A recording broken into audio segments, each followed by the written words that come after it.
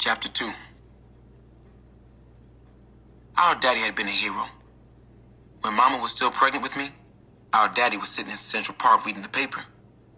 It was winter time, but he liked to go over to the park and sit. He liked the quiet and the cold together. He liked the sound his newspaper made when he turned the pages in the wind. Tyree says this woman had been jogging around the lake near where Daddy was. She was jogging with a dog when the dog decided to take off after a bird. The lake was frozen, so I guess the dog just figured it could run straight across. But right in the middle, the ice started cracking away, and the dog went under. Daddy looked up to see the screaming lady running after the dog, saw the dog way out, bobbing in and out of the water. Tyree says Daddy pulled the lady out first, then the dog. The dog and the lady lived, but my daddy died of hypothermia. He went out stupid, New Charlie always says now. Saving a dog and a white woman is a stupid way to die. Only thing in the world you need to save is your own self. You used to want to save stray animals, I remind New Charlie. You used to pray to St. Francis. How do I do it, Cha? I'd asked that first night a long time ago. The night he told me about St. Francis. Charlie sat up in his bed and put his hands together under his chin, like this. Dear Lord, and St. Francis of Assisi, me and my brother know you both love animals as much as we do. We know how you saved that dog that was drowning in Central Park. You sent our daddy in there. We're not mad about it or anything. Not anymore. We don't have another daddy. But there's a lot of other animals need saving.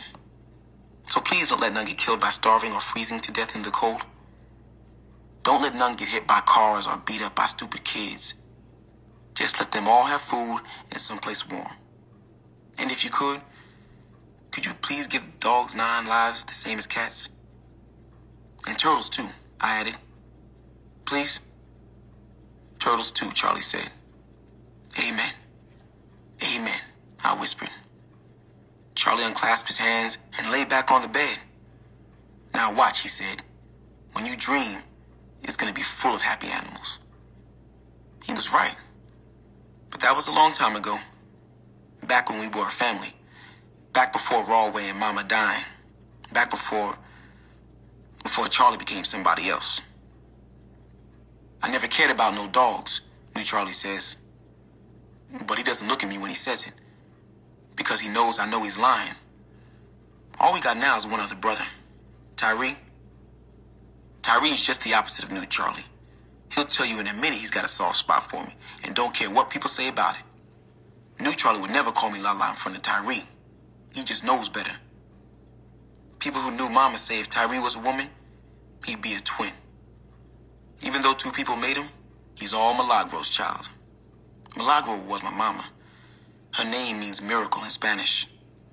And maybe it was a miracle that she had a demon seed son like New Charlie. Mama was born in Bayamon. That's in Puerto Rico.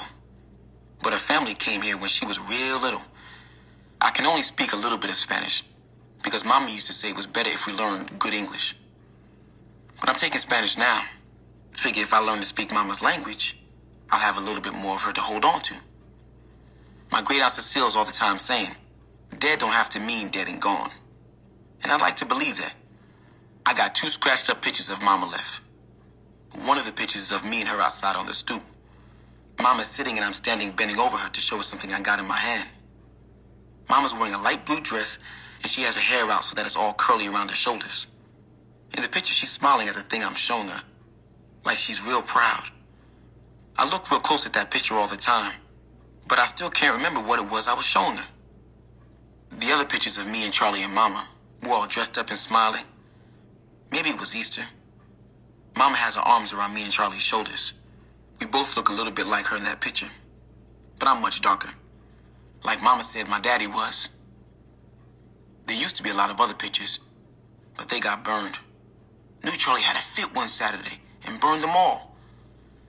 But we're not allowed to talk about it.